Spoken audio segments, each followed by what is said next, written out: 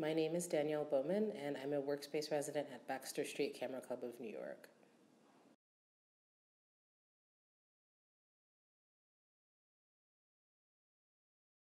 For me, it's really important to let the pleasure of photographing guide the work, because it's really easy for me to over intellectualize and try to understand what the work is doing before I even make it. So I'm really drawn to shadows photographically, and so usually I will just let myself photograph them.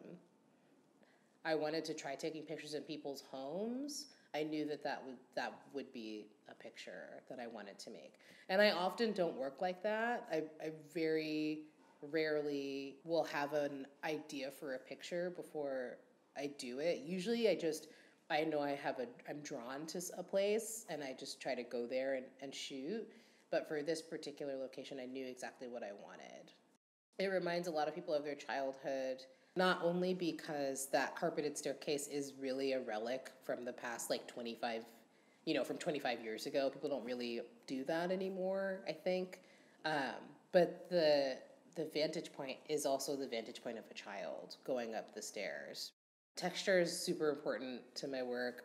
I've always been really interested in textures and showing textures. I think that's part of the reason why I love black and white so much, is because it shows texture really well.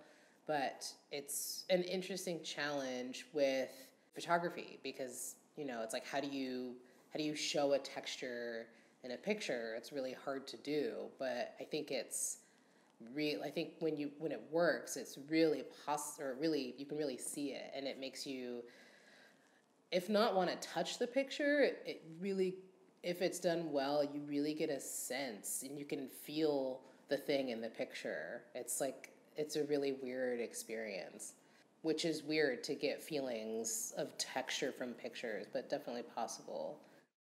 I think it's important for it to not become about one person or like one family or one place, because I want there to be, these people that I photograph, they're not all related. And I don't want it to, they're not all related literally, but I want there to be like a sort of psychic connection or like psychic undertones amongst the pictures and amongst where I'm photographing.